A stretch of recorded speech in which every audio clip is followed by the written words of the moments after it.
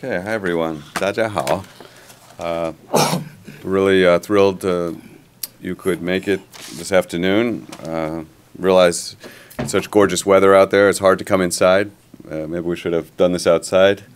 Lanxin was admiring that we had a seminar going outside in the Watson Center, of course, on such a beautiful day. It makes sense. But anyway, here we are, and really glad that you all are here. This is one of a series of lectures by the China Initiative. The China Initiative, very busy in this season. If you haven't noticed, there's another major China talk this Thursday, Victor Schur, coming from San Diego. And then next week, also a couple of talks. Zach Cooper will speak on the sensitive Taiwan issue. And in this series, we'll have Elizabeth Wishnick. But this is what we're trying to do with this talk is we call this the Project on China's Key Bilateral Relationships. And what we're doing is each semester taking a critical piece of Chinese foreign policy and looking narrowly at that. So this is the first of 3 talks that we're going to have on that so critical China-Russia relationship. So we're so pleased here. I don't think we could have a better expert on this subject this afternoon than Professor Lanxin Xiang, who came down from Cambridge, where he's serving as a visiting fellow at the Belfer Center at Harvard. But let me, if I can describe his background a little, I think you'll understand why he really is the perfect person to address us on this topic. He is director of the Institute of Security Policy at the China National Institute for SCO, International Exchanges and Judicial Cooperation. He was born in Nanjing, and he's a graduate of Fudan University in Shanghai. If some of you know that very prestigious Chinese university, I've had the pleasure to visit many times. I'm very excited to learn, I didn't know this, but he's a graduate of Johns Hopkins SAIS. I am too. So we both have our masters from Johns Hopkins. He went on and has a PhD from SAIS as well. But for many, many years, he served as a professor at the Graduate Institute of International and Development Studies in Geneva. And there, I believe, he wrote the book, The Quest for Legitimacy in Chinese Politics. So in addition to being a visiting fellow now at the Belfer Center, he's also senior fellow at the Stimson Center. And I just found out that he held the very prestigious Kissinger Chair at the Library of Congress, which is a very, very interesting place also to observe U.S.-China relations. So we're thrilled to have him as our first speaker in this series, and very anxious to tap his expertise on Europe-China interactions here by asking him some questions about China-Russia relations. I do want to say before we get started, though, although we will be, of course, we're trying to really probe the China-Russia relationship, which is absolutely critical, but Professor Xiang has graciously agreed also to share insights on other issues that might interest you on China as well. Indeed, I think earlier today he gave a lecture on the 20th Party Congress, so he will take questions across the gamut, but let's have some good questions on China-Russia relations as well. But please join me in thanking Professor Xiang for visiting us today.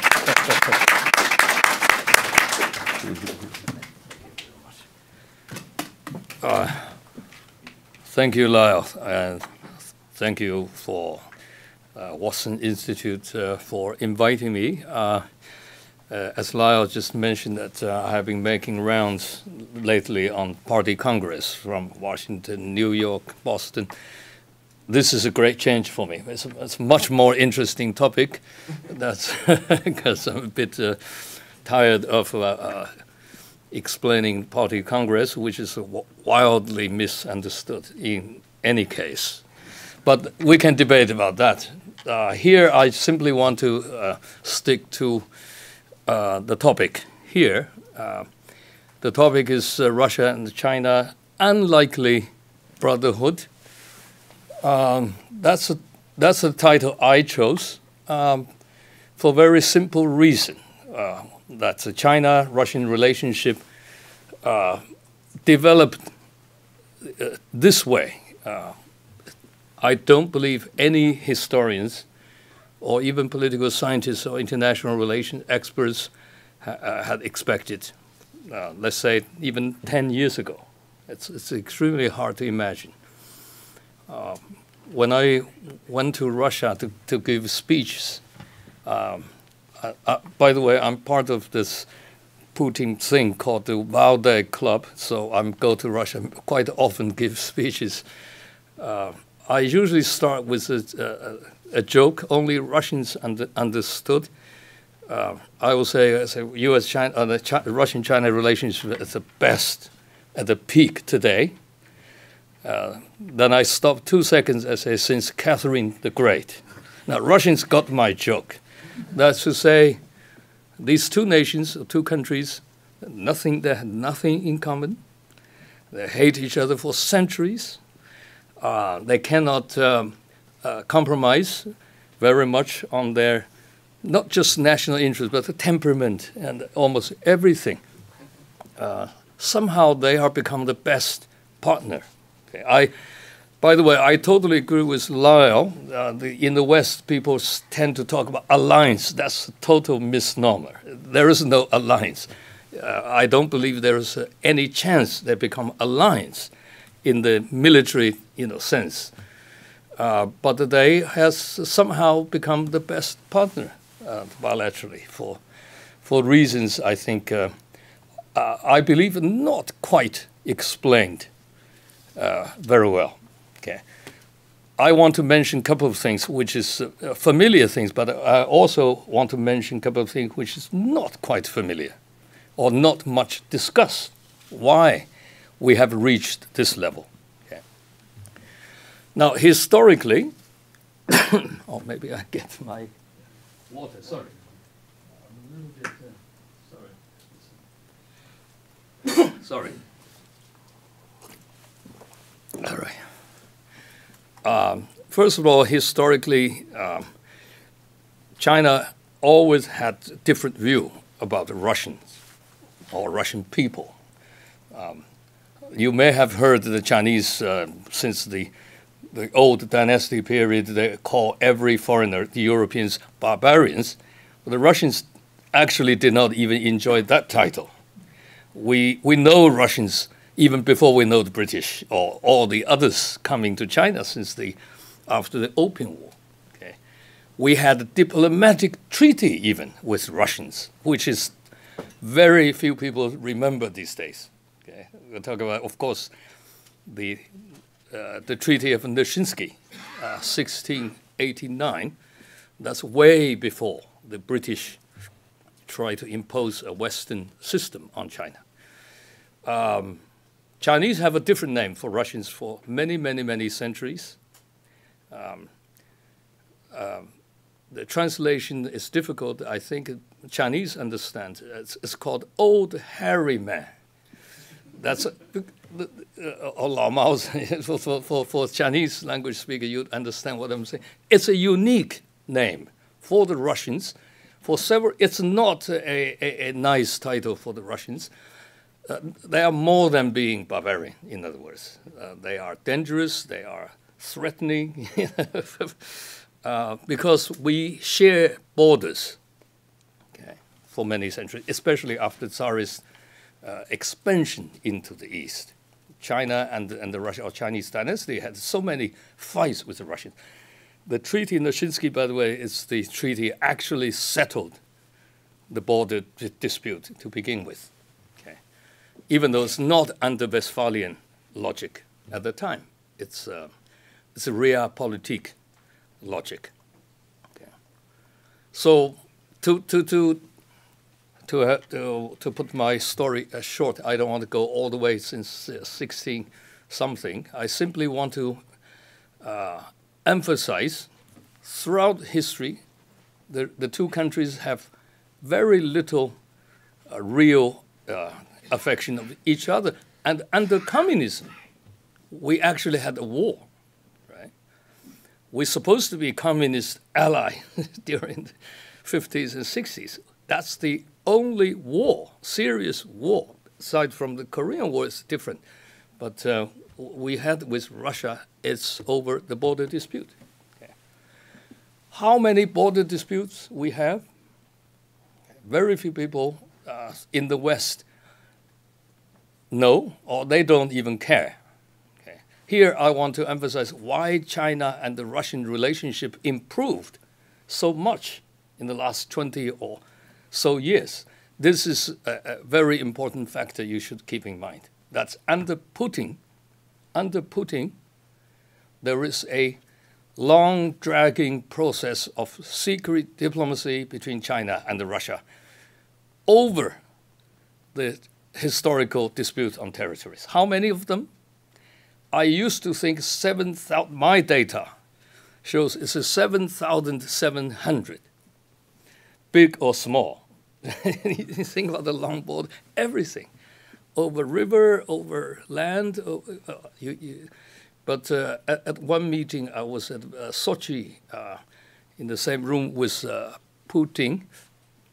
Putin actually corrected my data. He said 8,000, he said. That's shocking. But, in the West, nobody comments on that. Of course, I'm not. Let me quote what Putin's, complained, of course. Nobody give us Nobel Peace Prize, right? How many left? How many disputes settled? How many left today? 7.5. Okay. Now, that is a great achievement for a bilateral territorial dispute, no matter how you look at it. It is a major contribution to peace for the two powers who could end up many possibilities for them to go to war. Territorial dispute, we all know. Even small one could, trigger some major conflict. So this is one foundation I think has been neglected when they talk about why China and Russia are coming close together. American factor, which I will discuss, of course, is not the only thing. Okay. Yes, American factor or U.S. factor is very, very crucial as well, pushing these two together. That, of course, is for very, very pragmatic geopolitical reasons. For some reason, after Cold War, United States, at least from my perspective, or from China perspective, seem to have made a decision to somehow squeeze as much as they can the living space of Russia, at least from a Russian point of view. The NATO enlargement, when the 1998, I believe, at that point, that decision was made, China also panicked, at least for 6 or 8 months. I remember at that time I was invited by one of the advisors who served as a Jiang Zemin's advisor to write something. I believe I wrote something. They said, we want to know how NATO enlargement would affecting China. Are they going to move all the way to the East Asian, and what is the trend for the West, for NATO? So at that moment, NATO enlargement already alerted Chinese enormously. Okay. But of course, from the Western point of view, NATO enlargement has nothing to do with the current war in Ukraine. That I think no one in China, I'm talking about not just leaders, but also scholars or elite policymakers, nobody believes that is the case. At least you have to look at history seriously. You have to look at what George Kennan said, which at that time predicted what the Russian behavior might become. So I really have difficulty to understand why that episode of history is being somehow written off. Now, this is another reason Chinese look at the NATO behavior. They certainly begin to worry about the Taiwan side of the story, or the East Asian side, the Pacific side. So the what Chinese policymakers now call salami slicing strategy. In Europe, squeeze Russian space. in Asia, squeeze Chinese space. So this logic also helped pushing them together for very, in my view, it's a geostrategic reasons. It's not even, there is no ideology there. Yeah, no ideology there. So this is the U.S. factor. Now, but the other point I want to emphasize for the U.S. government in recent years is they decide to alienate or make both China and Russia the chief enemy or target. China actually now elevate to be number one at the same time. Now, this is a logic, again, I think it's very difficult for me or for many Chinese policymakers to understand. As Henry Kissinger said many, many times, even during the Cold War, you don't do that. You try to drive some kind of a wedge, right, between Moscow and the Beijing, and it usually worked. The great strategic triangle in the 70s worked wonders, actually. But somehow Americans, U.S. in particular, U.S. government in particular, last two governments seem to decide that they can afford to abandon that strategy. So pitting the U.S., or they try to use what they call democratic alliance to create two bloc politics, basically. That, of course, from a Chinese point of view, China actually had very little room to maneuver.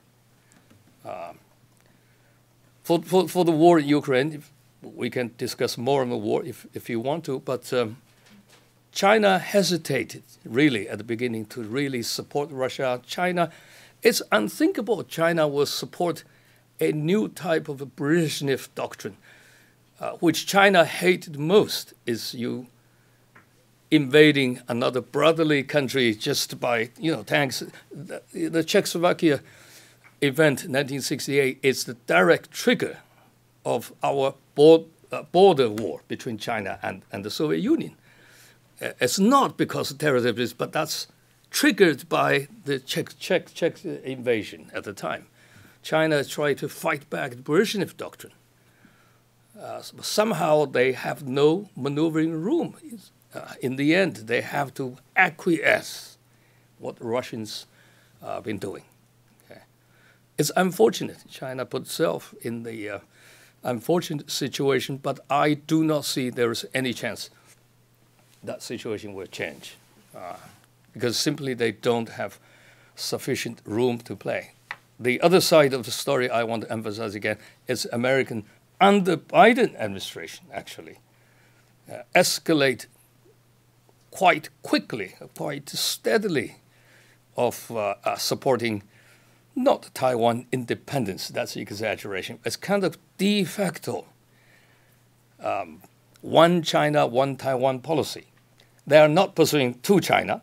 They are not pursuing really what they call the one China policy. They are choosing some kind of strategy in between, one China and two China. From Chinese point of view, that's something they will never be able to accept. This is a war-provoking strategy and seem to be escalating steadily, especially since Nancy Pelosi's visit. So all these things, when you put together, you look at the relationship between Moscow and Beijing. Of course, they have to push together. They have to become more and more collaborative on many, many issues. Yeah. I want to emphasize another part of the story here. It's the Russian, China is also watching Russian behavior, the recent actions very, very closely. Battleground is total disappointment, like everybody else. How come the world number 2 military become maybe number 10? I don't know. Chinese military also totally surprised by it. I organized track 2 in the summer I have PRA generals, I have NATO generals, not American NATO generals, just talking about the battleground situation. Chinese side, Chinese generals are totally frustrated, saying how bad the Russian military. We used to know Russian military better than Western, military authorities, because we had a collaborative relationship between the Russian military and the Chinese. But we used to think the Russians are doing now. So battleground is a bad news, but the Russian capability of dealing with the unprecedented sanctions, the measures they took, the Chinese are learning very, very carefully, especially the financial policy, central bank. The lady, she is the famous central banker. I think she maybe is one of the best in the world. No matter what you say, morally, her strategy seemed to have worked wonders of defending ruble. Of course, Chinese, we have more cards to play. Supposedly we attack Taiwan, you start the sanctions because of economic power and also economic relations with the West. But still, China are learning a lot from the, that is another factor. They are watching each other very, very closely. Now, the most recent development, unfortunately, is that could create some cracks between the two, is the Putin's reckless talk about nuclear weapons. This is something I think is becoming increasingly difficult for Chinese government to endorse, even in the vague sense. The Chinese have to make some stand on that issue. And Putin understands that. He understands that. Because this is, of course, the nuclear doctrine question. I don't want to elaborate too much, but you know the superpower, the two former superpowers, U.S. and the Soviet Union, they never give up so-called first-use doctrine of the nuclear weapons. They never say we renounce first use. China always say we're never going to use first unless you use against me, right? So it's called a no first-use doctrine. But with this Putin's behavior, we are entering a new era, even if he did not use it in the end, or whether or not Chinese will change that doctrine from so-called proportional deterrence, what de Gaulle used to call proportional deterrence. Proportional meaning we're only focusing on one or two major cities. Chinese military doctrine against U.S. for strategic weapons, you know, we used to say Los Angeles, Los Angeles, and Los Angeles. We only take out Los Angeles, so you cannot. That's the tolerance level we think Americans cannot tolerate. Therefore, there is a deterrence value, right? That's for second strike, of course. But now the issue is: are we going to abandon no first use altogether? That will transform the entire military doctrine and even force posture for the People's Liberation Army. So it's not something that the Chinese are facing an enormous challenge on that. So this is, I think, it's, the result of this war in Ukraine. Now, will China support Russia militarily? I personally do not see it. Russians really need now are the drones. Chinese drones actually is better than Iranians. It's more accurate.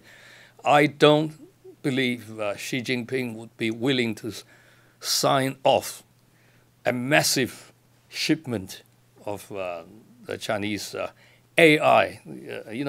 Here I want to emphasize the high-tech side, because the Chinese AI seem to be moving extremely, quickly.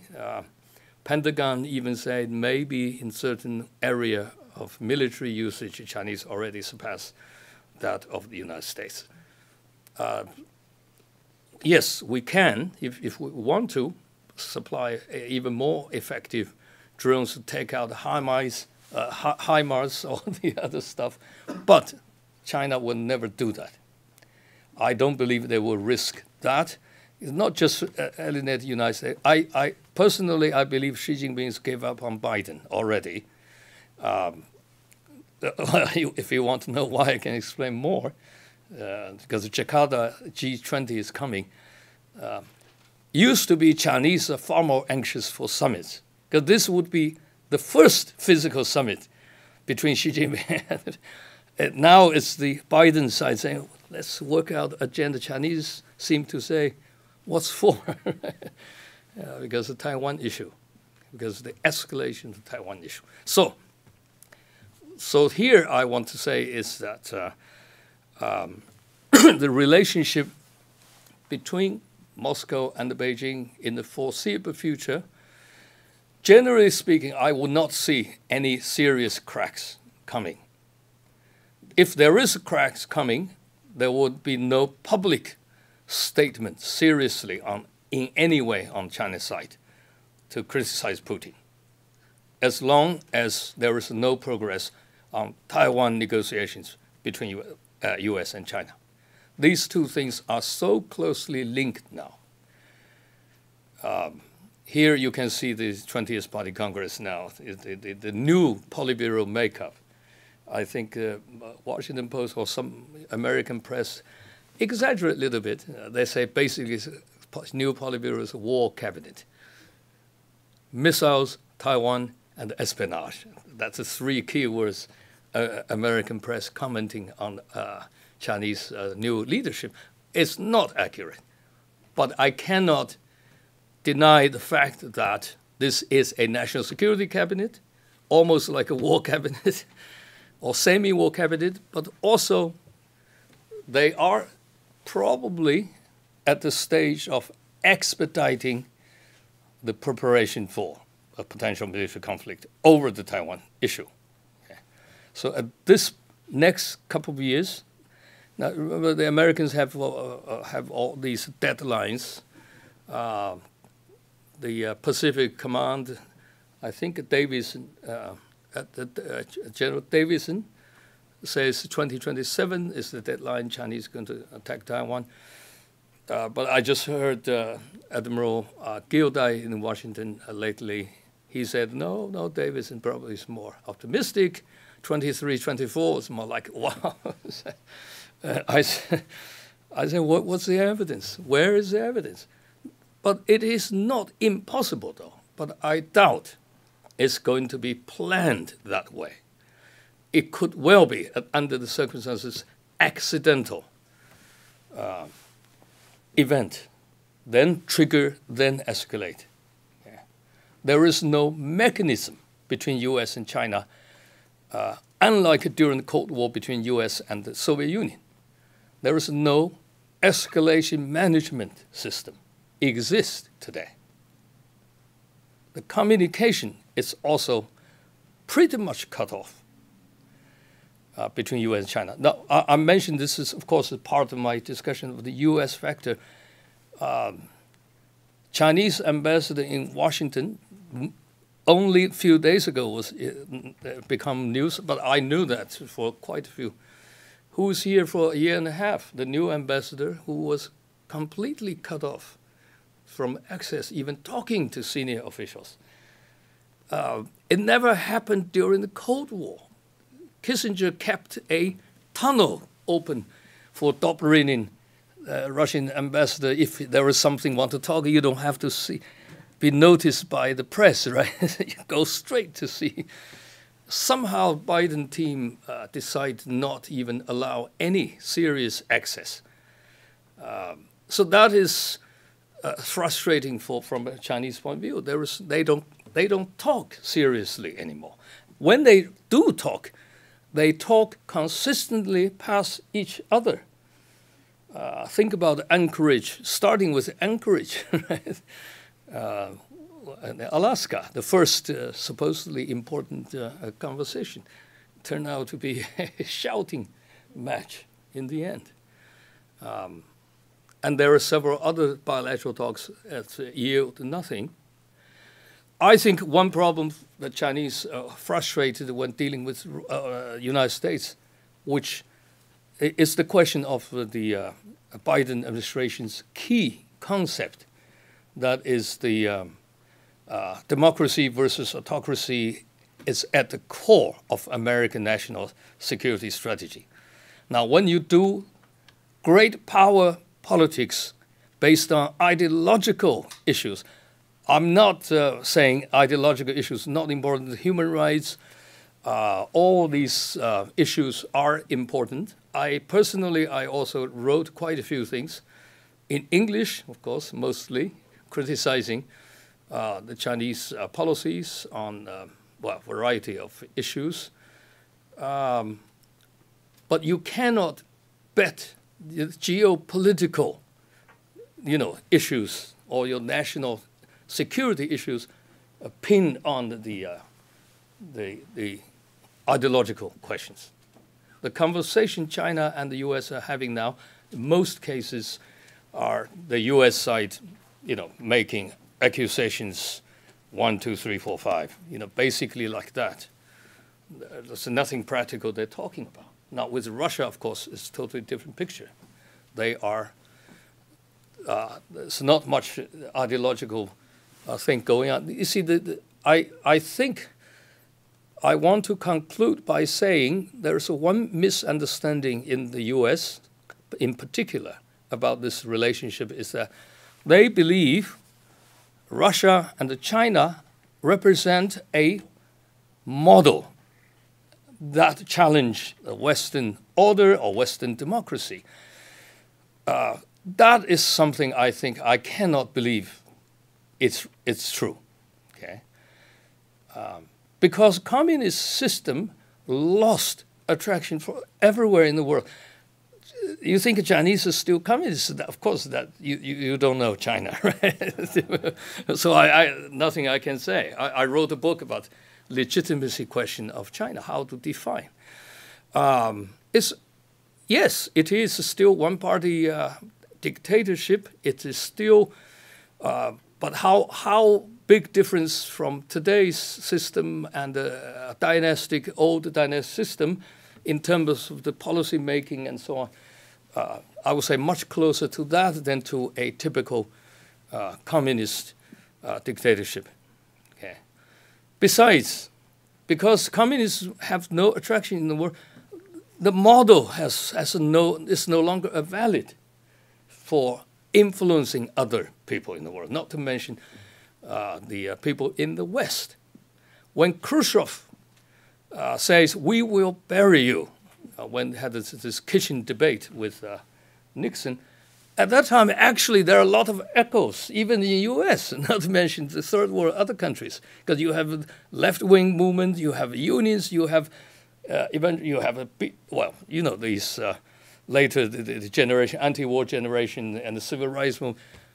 They're actually sympathetic with that view. Okay. Today, I don't believe any socialist or communist model can really compete with market economic model per se. So Chinese will not abandon the strategy of opening, except, of course, what they're trying to do is so-called or more regulated opening, or Xi Jinping's new concept is called systemic opening, systemic opening project. The real danger for democracy is within. China policy, maybe Russian policy, but I'm just saying this is what the Chinese feeling, or my own feeling. China policy is almost hijacked by your domestic politics. Washington is a town where everybody competes who is more hawkish these days. As president, I never believe I will see this day.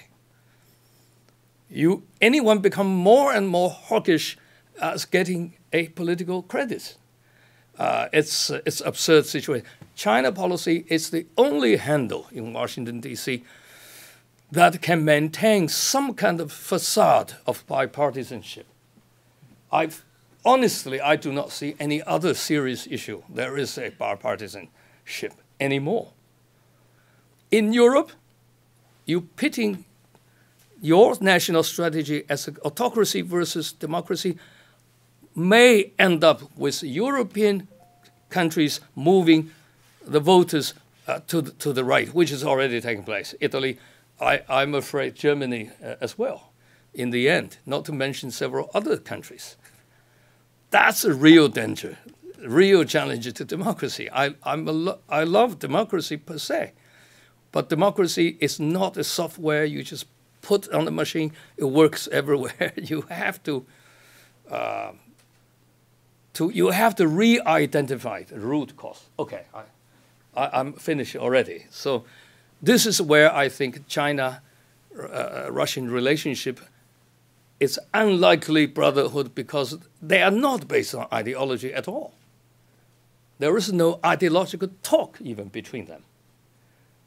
So therefore, it's not a autocracy versus a democracy challenge.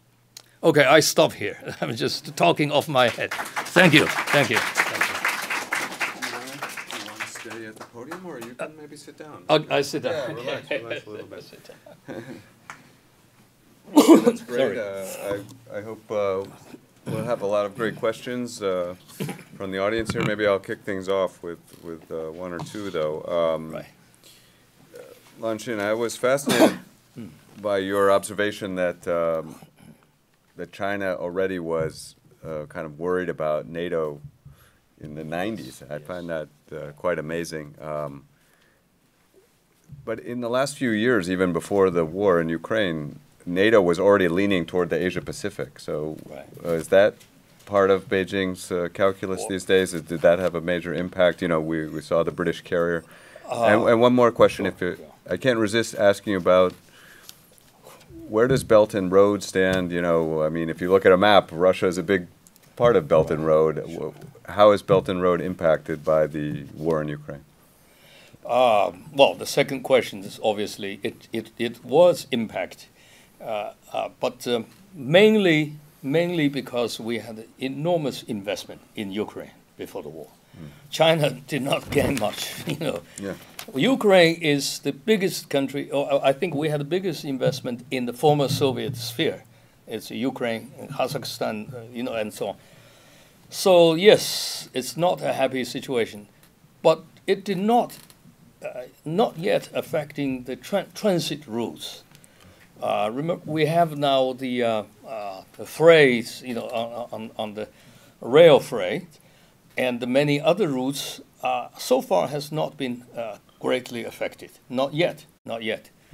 But also in Central Asia, Central Asian countries, they are not all supporting the war in Ukraine. So they actually want to invite, remember, Central Asia is our focus in this part of the world for the Belt and Road Initiative. Yeah. So China still get more opportunities to invest or to do things, trade with the Central Asian countries. So, while Africa and many other parts, it's a different story, but they are not quite affected by the war itself. Now, you talk about the NATO members try to show a flag in support of the American Indo-Pacific strategy. I personally do not see Chinese take that too seriously. British in particular. This is a typical British east of Suez, the old dream when the British in such a trouble. I think Chinese understood that. British excessively active in attacking the Hong Kong issue, and the British also claim we are still Far East and, you know, Navy power. It's just a nostalgie. Oh no, sorry, the French call it nostalgic. Yeah. Doesn't matter that much. The even Americans don't really take that seriously. Austin humiliated British when they sent the carrier to Asia. Right? I was there listening to Austin in Singapore. British is so shocked that Austin said, basically, go home. you know, one carrier here, you better go back defend, you know, there. I mean, the Russians there. So that's not a big deal.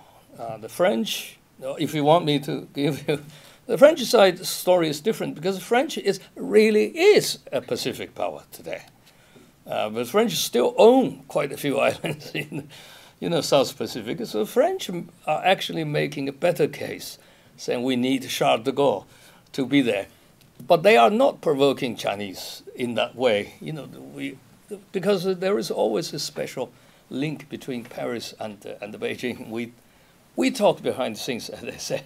So, Germany, of course, they don't do very much. So it's not a big deal.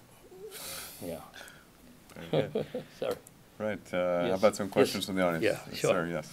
Go ahead. Yes. I have a son who's been working in Shanghai Oh. for over a decade. Well, And I sort of expressed some concern as a dad in terms of well, you mentioned Germany and Volkswagen having a huge footprint, right. manufacturing footprint in mainland China. Right. What is the outlook for either cooperation or strategic retreat of, let's say, big global companies like Volkswagen and others? Are they going to stay, or I mean, how do you measure that, and what's the outlook? Well, our outlook actually is not so bad. If you look at what Scholz visit, what he is able to achieve, as an EU strategy, they now says we need to reduce dependency, the level of dependency on China market. That's the official line. Every EU member is supposed to agree. But then each country has their own way of doing their things. For example, Scholz went there. Well, he got 190 Airbus, right? I mean, that's also important for. And he got a breakthrough for the Pfizer, because Chinese for 3 years of the COVID, there is no foreign vaccine there. It's supposed to be a good, giant market, right? So he has done quite a few things. He has the most important CEOs of Germany there, which means they are intent still to expand things. They're going to cut what? They're going to cut high tech, that's for sure. That's part of the transatlantic deal of high tech control. They don't want to transfer the high tech into China for what American demands as security reasons and so on and so forth. So certain area will be cut, but other area may not. Besides, I think the business community are still relatively confident, even with this war cabinet there. They began to realize that Chinese probably is not going to go back, as Wall Street Journal or some other papers say, go back to planned economy. That is over. There is no chance Chinese will go back to planned economy. I don't see it. I don't see it. They're actually starting opening financial sector. They're opening medical hospital sector, and the most impressive is they're opening tourist sector even. I never thought that this happened too fast. That's a huge business, by the way, because Chinese capital monopolize every travel agency in China for, let's say Europeans are so keen on Chinese because the Europeans are always telling me, please, only 1% of Chinese coming to Europe, it will be overwhelm all our facilities, right? So, but there used to be Chinese travel agency are the ones who organize group trips, organize everything. Main part of the profits goes only to Chinese. Now they open only a couple of weeks ago. So many areas are regulated, but they are opening. Probably opening even bigger. The door will be even bigger, in my view. But other area, depends on which sector you're talking about. Yes. Yeah. Sorry. How do you see the China-Russia relationship developing in Africa? Personally, I actually have not seen any serious collaboration there, because the Russians are doing totally different things. China do infrastructure mainly, and mining, the resources, and also we are doing a lot of agriculture in Africa. 20, 30 years ago, probably no more than 100,000 Chinese in the African continent. Now I was told, I used to run another center called Belfer Center. I travel 30% of these countries, which is about 25 countries. So yes, the Russians only do one or two things, you see. They don't have much, we are not overlapping in many areas. So I do not see there is a serious collaboration. Now, it worries Americans, of course. They think, well, China has a base in Djibouti, maybe militarily they're going to do some joint stuff. No, I doubt. It's not going to happen. Yeah. Interesting question. Yeah, sir. Yeah, I was wondering your thoughts about how China views Russia's attacking the infrastructure of Ukraine.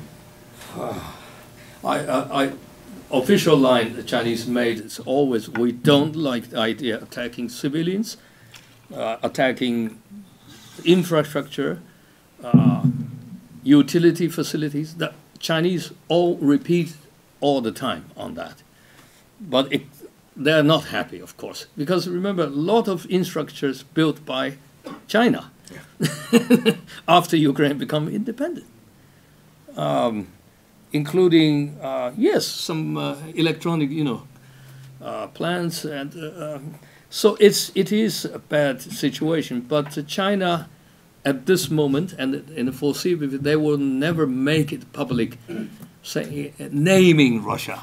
They only disagree with Russia in principle, they would say, but they will never naming Russia did this. It's not going to happen. Unless U.S.-China relationship somehow improve. Yes, sorry. Do we have? Okay. So this Sorry. unlikely brotherhood, you would argue, is based on... Sorry, can we get you on the mic? Yeah. So this unlikely brotherhood, you would argue, is based on U.S.-China relationship and U.S.-Russia relationship. And in an alternative world, what does a different U.S.-China relationship look like? Well, let's go back to so-called strategic ambiguity. That will be my suggestion. What Biden administration is doing is pursuing what's called strategic clarity. Clarity means you specify what America going to do if there is, conflict, Taiwan military action. Strategic ambiguity actually worked more than 40 years. I personally, do not. Chinese understood that logic, and they actually take that logic, strategic ambiguity, as part of the American deterrence. You see, which actually worked. Now, deterrence, two sides, both Taiwan and mainland China. That's what Americans been doing the past 40 years until recently they seem to be abandoning this. So when you're abandoning strategic ambiguity, you have a president who supposedly have a tongue slip. Now your tongue slip, one time fine, twice okay, 4 times, right? That's President Biden says, yes, very affirmatively. We're going to defend Taiwan, meaning U.S. military. That's what understood in Beijing. Say, well, of course you have Jake Sullivan walk it back 4 times, but where is the credibility when you have this kind of statement all the time? So they need to seriously discuss what your intention is on Taiwan. Let's put this thing on the table. I must say Chinese policymakers still have some grudging, I know maybe you don't like to hear, grudging admiration of Mr. Trump, even today. However crazy he may be, Trump put his cards on the table. You see, he is not using this very vague language, and Trump is not talking about ideology at all, right? Okay, he ended up because of COVID, he gone crazy. He using Kung Fu flu, this kind of racist attack on China.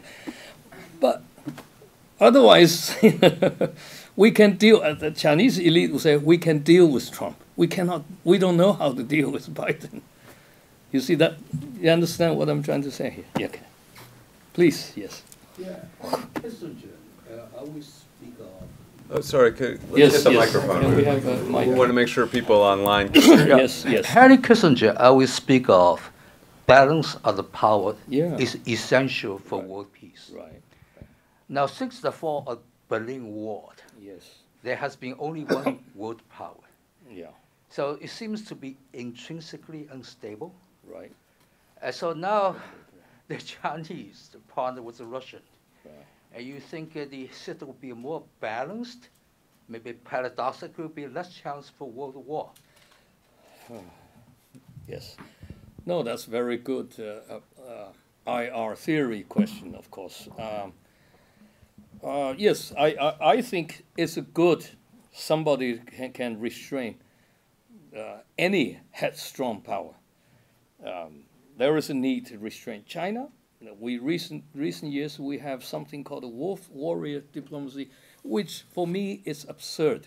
Okay, I'm a leading critic on that. You can still find it, my long interview in Chinese, but of course then translate by the Canadians into English and French, and so on. Almost 10-page interview attacking that. But that means Chinese also in recent years become quite headstrong, overestimate, in my view, their own capacity. So you need somebody, to restrain. And in this area, United States actually is necessary, and the Europeans have done even better job in that area. Scholz, you can see Scholz visit this time. The Europeans are playing this game very, very well. Unlike the US, I put it a very simple way. You talk about human rights, you go to China, you say, what's your problem, so on and so forth. The American approach has always been State Department publish every year a document, name each country, poking everybody in the eye. Is that useful? No, there's no effect. So this is, I think, yes, unipolar world is a fantasy anyway, but American made a mistake, I think. They entertained unipolar fantasy too much. They believe when the Cold War ended, that's all leading to the NATO enlargement, all these decisions. It's a kind of triumphalism. Remember Fukuyama, kind of argument, end of history. Even Fukuyama himself doesn't believe it anymore. Mm-hmm. Yes, okay. Yes, sir. Thank you. Sorry. I'm wondering whether you think that structural changes might affect China-Russia relations in the future. For example, would Russia worry about, for example, China taking advantage of a weaker Russia as it rises? Thank you. Well, this has been a thesis almost more than 20 years. Especially the Russian nationalists have been making that argument. I understand the Russian fear, especially Chinese migration, because there was a major depopulation trend in the far eastern part of Russia. Right? They lost a lot of population, moved to the European side. Then they're facing Heilongjiang province, one province, that's almost 100 million people there. So imagination is that just a small portion of that cross the Amur River that, they're going to colonize. No. I actually listened to Putin personally says that is a fantasy. Chinese, think about this, Chinese will never be able to do that, not causing a war with Russia. Why they want to.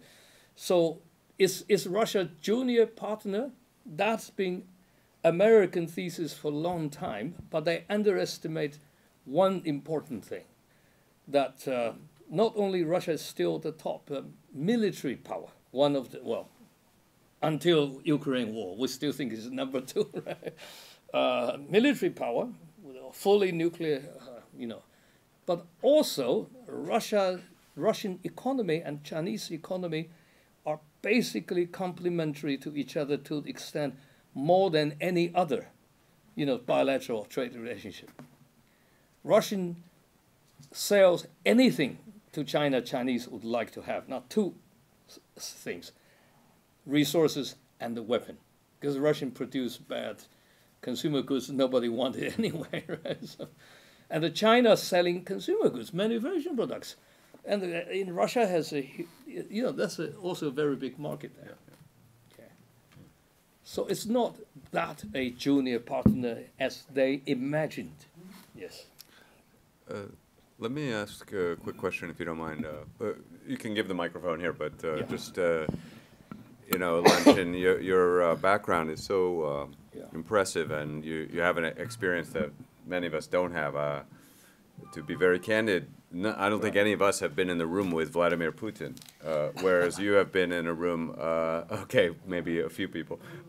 You've been in the room with Putin many times. So one question I think many of us would ask you is, how do you assess this person as a leader? How does he, many of us are afraid that he could be, becoming irrational, and this is a man who has the finger on the button. A second question is, again, given your incredible experience and knowledge of diplomacy, how do you see the war ending?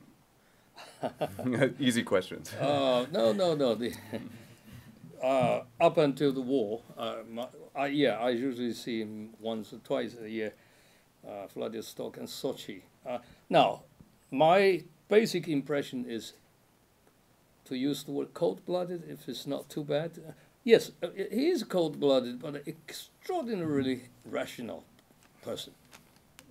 Sharpness. He can answer any question you raise. I never imagined our leader, Chinese, would even answer a question that way, right? The Chinese like to behave like an emperor, rather than as a political leader.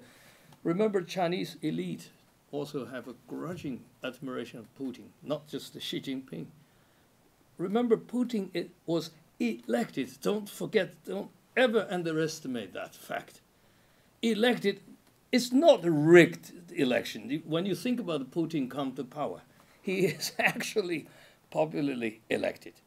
Now, do they manipulate his power, suppress him? Yes, of course. But the Chinese system, where is the election? Okay, it's not Chatham House, so I stop here. So, sorry, but I say it's grudging admiration. That's a reality, including people like me, but also people who work in China. Now, the second question, how the war ended, nobody knows. My sense, I can only say, based on my sense, probably will end faster than many estimates. What I see, what Putin trying to do now, is that he seems to have triggered a mechanism. Most Russian experts in the U.S. or military experts do not pay too much attention. I don't know if you agree with me. A concept called escalation management strategy, which has been with Russian Joint Chief of Staff for over 30 years. They actually start formulating that strategy since the Afghan war, since their Afghan war. How to manage escalation for the purpose to de-escalate. Okay, that's the concept of Chief of Staff. Americans, nobody take that seriously because U.S. never had that thing. What you had in the Vietnam War and other war, Afghanistan, you call the surge, which is escalation of war. You don't do escalation of management for the purpose of de-escalate. Meaning de-escalate here means you force the other side, sit down to the table, eventually talk about it. Okay. That's what Putin is heightened this tension so high. I think the several steps we will continue to see. He will reach the highest point of even shoot a couple of weapons, nuclear weapons, not on Ukraine, but somewhere else, maybe Arctic, I don't know, just to heighten that threat. And the bet, the Russian side, the bet is Europe cannot sustain this winter. not just the gas and so on. Economically, it's going to be difficult. Look at Short's visit this time. Okay. One important thing Shorts said is we don't like bloc politics, which is exactly what Americans seem to be doing. Now, as for a German leader to say that, we're not taking sides between China and, U.S., this is not Angela Merkel, this is a Scholz. Okay? Merkel, I understand, but Scholz say that. So it's a European, transatlantic, that's what I'm trying to say, transatlantic solidarity on Ukraine is going to crack. This is the calculation. May work, may work. I don't know. On a similar note, how is the Western reaction on Russia's war in Ukraine have implications for China and Taiwan? And do you think that's why these projections are now going to be accelerated? Are we just delaying the inevitable? Sorry, I'm a little. You said, can you just summarize very quickly what's your question? I'm sorry, I did. Yeah. You're good. So, I guess. Now that Finland and Sweden are planning on joining NATO, what are the implications for China potentially attacking Taiwan in the future? You mean Ukraine join NATO? You talking about? No, it's Finland and Sweden. Oh, Finland, Sweden. No, that's a totally different scenario. Finland, Sweden. If I were Finns, I would do Finland in particular. It's a natural development, but you try to say how that affected the China-Taiwan policy? Mm-hmm. No, Taiwan policy is totally different. It's an island. It's not a giant country like Ukraine, plain. There is no mountain even in Ukraine, right? If there is a war, it will be a completely different kind of warfare. Besides, Chinese position has always been this is a continuation of civil war. This is not... even by international law, Taiwan has no legal status in whatever sense. So I would not think the NATO enlargement this time had any impact on Chinese strategic and military planning at all. I do not believe Chinese are very keen on that. They want to avoid military solution as much as they can. But they worry about the U.S. Expediting that trend. Maybe today's Nancy Pelosi, if Blinken goes there, I'm pretty much sure we'll trigger something far more serious. No, I'm just saying. It looks, they believe this is what the U.S. is doing. So maybe I can follow up that question. Yeah. With another point. I mean, right. As I've seen it. NATO and the United States have demonstrated a lot of new weaponry and, the use of intelligence, for example, in kind of strategic ways, targeting and so forth. And I wonder, do you think that, I think the conventional wisdom here is that, this is kind of a strong deterrence message to China. You mean the recent exposure of Chinese strategic forces? These bases is what they actually publish it. All the Chinese missile sites base is what you're referring to. No, I'm referring more toward a kind of sense that, for example, the HIMARS system. Right. Yeah. We've actually Asia Pacific specialists know about HIMARS a long time ago because it's already talked about in the Asia Pacific context. Sure. So the question is, do you think China's leaders are kind of sobered by what they've seen, or as you put it, that's an interesting idea. You said that it's an island, so it's totally different. Taiwan already get anti-missile, system. They get 6 battalion. I try to remember how many. They already had the anti-missile system on the island. Personally, I do not believe it added that much of the deterrence value as Mr. Austin, General Austin, tried to say. Yeah. He used the term integrate deterrence, has this kind of high-tech platform of this. Don't forget Chinese high-tech also as a countermeasure. Chinese, especially in terms of, for example, HIMARS deadly enemy, of course, is the drones. You don't, you cannot detect drones. I mean, it's especially the concept of what do you call the mass deployment of drones? There was a swarm. Yes. Yeah. China can easily produce a huge supply of high-tech swarm drones. Now, for the ocean, for let's say Navy side, which Pentagon already recognized the underwater, the what do you call this? An unmanned vehicle, right? These unmanned vehicle which actually can live under there like a little bug, live there for 5 years. With the Chinese had that kind of, I don't know, some kind of batteries. I try to. You're the experts on military things, but well, in any case, I think you're right. They suspect the Chinese already have that technology. You have all these things under the water. Yeah. So when the American ships there at any time, they would be able to attack. And also for the reconnaissance, they would know American. It was a high precision. So China is not Russia in that sense. Yeah. Russian military weapon system, surprisingly, is quite backward, except the long-range missiles and maybe supersonic, that sort of stuff. The other stuff are not great. So it's different. Yeah, I think it's very different. Yes. Yeah. Okay, folks, we've covered a lot of ground. If some people need to leave early, we have another 15 or 20 minutes. So I think, we have an incredible expert here. So please, if you have some questions, don't be afraid. Tee it up, yes. Sir. Do you think the war could be ended just like the Korean War, never stop, but personally, if you ask my personal opinion, Korean War ended up with Panmunjom ceasefire agreement, which is good. Ceasefire still is a ceasefire, not a peace treaty, but still lasted, 65 years, right?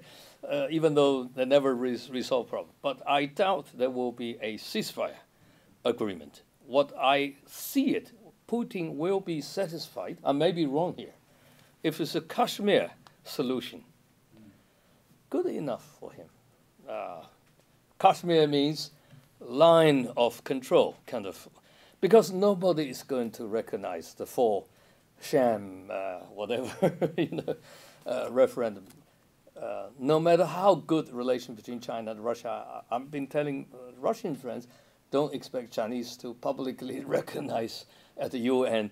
That's like a North Korean Kim actually recognize that's part of Russia. China can never do that. So nobody, including China, will deny the legitimacy of that four republics. Right. I mean, so the best thing to do is line of control. Maybe continued fiction, but no war. Okay. India and Pakistan, Kashmir. Remember, India and Pakistan had several clashes over the Kashmir. Had one serious little war, but on the whole, it holds. I mean, it's not that bad. That's my view. I may be wrong. I may be wrong. I will say both Ukraine and Russia probably end up satisfied, because Ukraine will continue to assert we don't lose territory, we don't recognize. So that may be the case. Can you comment on Yes. India? And, there was an article in the New York Times, I don't know if you saw it today, where they said India could be a mediator in the Ukraine war, and that raised the question of China as a mediator. But a deeper question about India is how has the war and India's position on the war somehow improved India's relationship with China, seemingly, because they have something quite in a common? lot, yes, certainly quite a lot. Not just because India's view or India's attitude on this war, but also there is another reason, is that the Indian distanced itself from what American called the Indo-Pacific strategy. Remember, that's the only thing Americans seem to have worked out in the more concrete sense. so-called Indo-Pacific strategy. But India, of course, defending its own national interests. You know, saying you see, Indo-Pacific strategy is, for me, it's almost like a ridiculous concept, because Indo-Pacific, the extreme eastern side, no, confused, western side of the Pacific is the United States. The Indian Ocean side is India. That's the two major players are not a major player even in the region of Indo-Pacific economic activities. They both reject the TPP or CTTPP, the CTAP, and several other economic. Then American proposed some framework of economic cooperation. They put up something like 800 million. It's almost like a joke. They gave Ukraine 60 billion. They create a new economics is 800 million or something. It's absurd. So India has no interest seriously jump on that Indo-Pacific strategy. That's the point.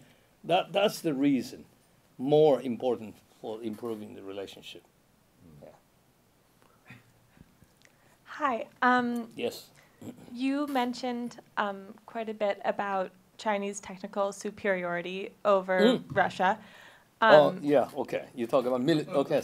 I never say everything. Technical okay, go ahead. Superiority, specifically about drones. And you mentioned, why there would not be a transfer of drones from China to Russia.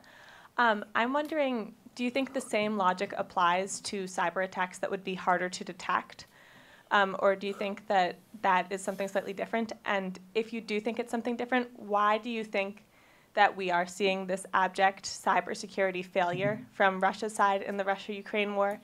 And why isn't China helping in ways that could be more surreptitious? Well, but the Russians, but remember on the cyber side, Russians are dealing with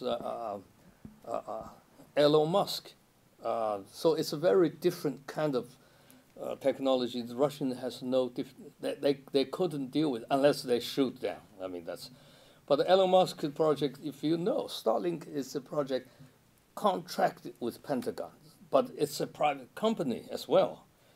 So Ukrainians, they can use the private company. So Russian cannot do much about the Starlink as far as I can see it. This is something very, very different. Now, say China help. How can China help Russians in the space? Or what do we do to help Russia to detect Ukraine target for Russians to? No, it just doesn't make any sense there. If Huawei going to do that, of course Huawei will lose every contract in the world, not just the U.S., Europe. No, it's not possible for Chinese to help Russia that way. No way. I don't see it. Yeah. You agree? Yeah. Okay, go ahead. Sorry, I didn't mean in terms of defense. I meant in terms of attacks, which I think can be harder to disguise. It can be easier to disguise. You mean Russian cyber attack against Ukraine? Yes. But remember, the Starlink, it's very useful to detect a lot of things. Now, if you cannot attack a Starlink, it does not work. You can bring down some cyber infrastructure in Ukraine, the older ones, but you cannot touch the new ones they are using. See, militarily, that's what the reality is, as far as I can see. But anyway. Just for that question, do you think the Ukraine war should be avoided? Should have been, yes. Could have been, in fact, yes. So what went wrong? What went wrong? My understanding. And are there lessons for the Asia Pacific? Of course, there are lessons. What went wrong is diplomacy. Yes, that's my view. They could have made the deal over this Minsk II. Basically, it's Minsk II that break down, which means neutrality. Just Ukraine pledge neutrality. What's wrong with neutrality? Switzerland been doing that for 100 years, and nobody attacked. It's a perfect situation for Ukraine to accept that. Zelensky, my understanding is actually warm to the idea, even shortly before the war started. but he had some hope that the Russian will not do it, actually. You remember, they don't believe American intelligence, the Zelensky people. So it's unfortunate. It is unfortunate, yes. Can you comment on, sorry, I have about a million questions, so, but please, if raise your hands, but I would like to ask questions all the way up till 5:30. But Okay, my question, okay, oh, sorry. 1 second, Okay, all right. quickly, how about the Korean Peninsula and Japan? They, you seem to have an increase of tensions since February. Are they? You mean between whom? You mean between China or kind of Russia? across the board, but with Russia, but also potentially with China. Like a consolidation of, if you will, of bipolarity in the Asia Pacific? Do you think? Does that concern you, or? Yes, I think certainly concerned. The key here is South Korea. I would say what South Korea is going to do. The new president certainly moved much closer to a tougher position, try to deal with the North. But I don't see South Korean government can sustain that position for too long, because the Kim is not irrational, but he certainly become a little crazy this year about look at the frequency of his.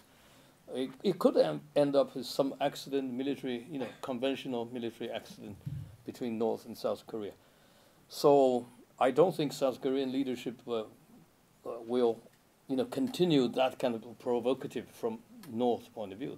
They will end up trying to find some way to talk to the North leaders. Some have said Kim Jong-un is one of the biggest beneficiary of the Ukraine war. Yeah, to some extent, yes. He actually sent weapons to Russia, that we know, and he probably even say, let's even send a volunteer. Well, Korean military is not bad. North Korean military actually is very good, and extremely well trained, tough, fighters. I believe Russians say no, because you're not Caucasian-looking people. You have all the Asians going there, just like Chinese asked Russians help during the Korean War in the 50s. Stalin said, no, we can only provide advices. We never go to the front. Because you look European, right? So the American will start World War III with us. Go ahead. Okay, thank you. This is more of a question regarding domestic situations in China. Yes. So now that the Chinese economy is kind of slowing down because of its COVID policies, the housing market, decline in export competitiveness, and the U.S. and its allies trying to transfer the supply chain away from China. Yes. So how do you see the government trying to maintain its legitimacy, given that their primary source of legitimacy is undergoing some serious challenges, and that currently the control of domestic political narratives is definitely one of the ways that they're using. But do you see other alternatives? And if there is no alternative, how long do you think it'll last? You mean alternative form of government? No. Alternatives of maintaining its legitimacy. And if there is no alternative, if they keep doing what they're doing currently, how long do you think the strategy is going to last? Okay, well, I wrote the recent book. It's about legitimacy. So if you want my view, no, I define legitimacy entirely different from what the Western political science theory about what legitimacy is. Right? I rather go back to Confucian tradition to in the West. I can be very. I don't want to get carried away. In the West, legitimacy is defined by space, basically. That's since the classic Greece, as you know. Democracy, politics actually defined as a polis. It's always defined as a little area you can measure. So polis, then democracy, and so on and so forth. Chinese never had a space concept about politics and legitimacy. What they are doing, time is important. It's not space, but time. It's a dynamic process. Legitimacy defined by actual performance of each government, whoever they are, which government, emperor or man or woman, usually men in Chinese history, but a couple of wonderful women emperors. Now, if you can deliver what you promise, that is legitimacy. Now, you may not be able to deliver 100%, but even 6%, 70%, what you promise, you have no problem. But if you cannot deliver, overthrow the government in China, the form of regime change has always been popular rebellion against government. This is how so-called dynastic changes in China. Confucius is not conservative politician. I'm the one trying to rehabilitate him. He is the first person actually support the idea of legitimating popular rebellion against morally incorrect government. So therefore, from that perspective, you need to define if the current regime in China, in Beijing, have they delivered? Is this morally bankrupt? Or what?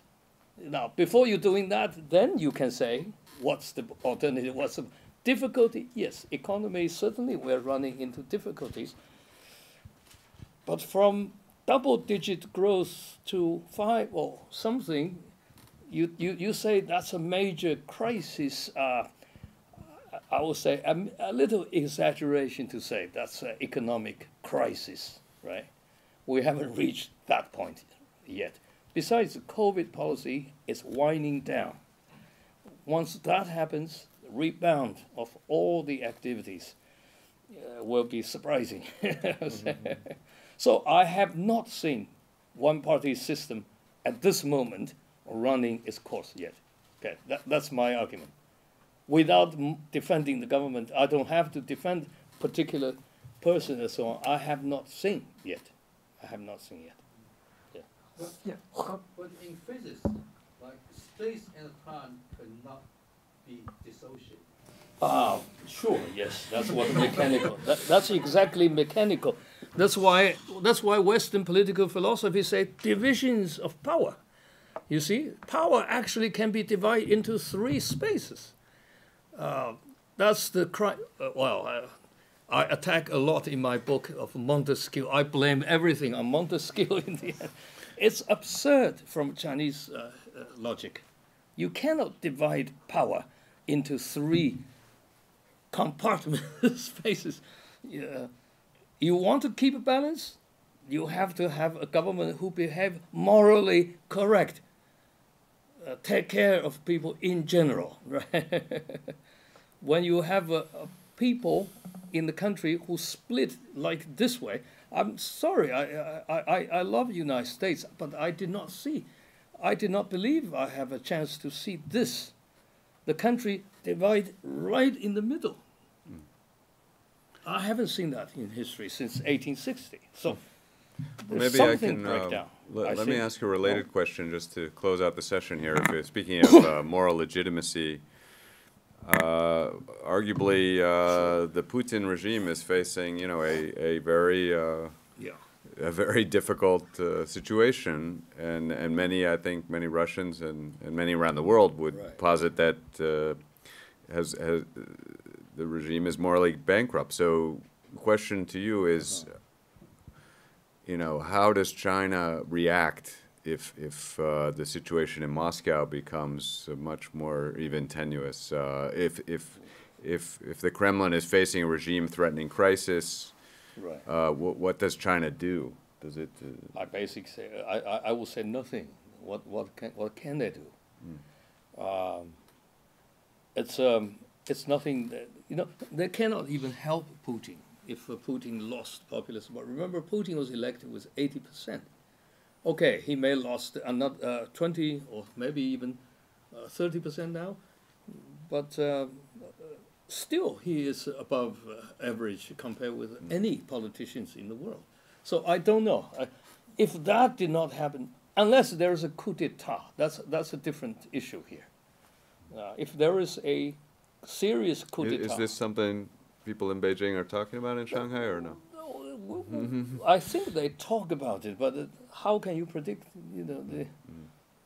Before Chinese Party Congress, there are even books in the West saying the sensational story about coup d'état against Xi Jinping, but it's all imagination anyway. These are all imaginations, but difficult to. Hi, so sorry, the one question is on online. So the person want to ask based on your arguments, he or she think the monetary, the currencies world rising. So is right or not right? You mean Chinese? Which currency rising? U.S. versus Chinese. Is that what I say? He not mentioned the what country, but just the mention is the multi currencies world will rising. So, is correct or not? Well, the recent phenomenon is the USD, US dollar versus RMB rise quite a bit, but that's because of Federal Reserve policy. It's rising against euro, rise.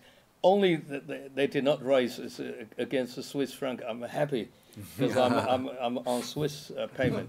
So, but what's the problem then? It's affecting Chinese economy because the rising of the dollar. Is what? Yeah, and he impediment the one sentence. So he's in the China and Russia are doing the huge projects in outer space. So joint project in space. We don't have an official joint space project except we use each other's space station. Sometimes I don't believe we have a real joint projects there. Maybe I'm wrong. Do we have? I think there is the moon discussion. How much it's been put in concrete, I think is still unclear. But I think we've come to the end of our session. Thanks to those online who stuck with us, and thanks to the audience here for putting the time in. We did a lot of hard work, but I think we learned a lot from Professor Xiang, who, as you can see, is an incredible expert. So we'll hope you come back and visit again. But thank you so much. Thank you. Thank you. I really enjoy it. Excellent questions. Yes.